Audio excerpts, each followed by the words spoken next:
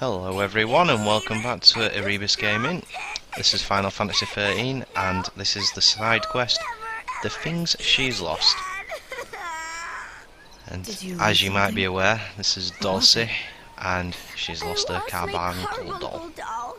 It was the prettiest green color. It was an antique.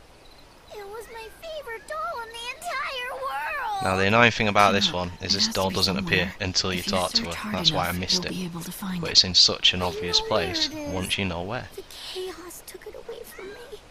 Anything that chaos touches just disappears and you never see it again. And she happens to think that it's been transported via the chaos to an alternate dimension. Way to get it back. Really?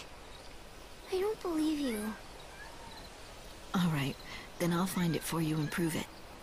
You're looking for a green Carbuncle doll, is that right? And here it is.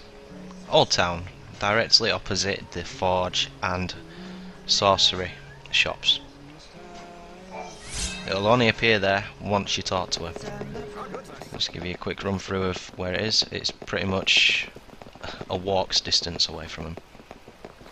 So she's in North Station Plaza, just outside. You give her it. Look what I found. Here you go. Make sure you don't lose it again, okay? My doll! You really found it! Oh, thank you. She's quite thankful. You. My mom gave this to me. She's gone now. She got swallowed up by the chaos. It was 200 years ago, maybe longer.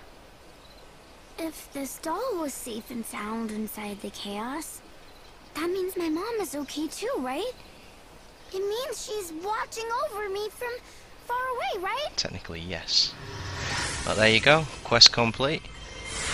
Get a bit of gil and some stats. Nothing special. Hope you all enjoyed, and I'll see you on the next one.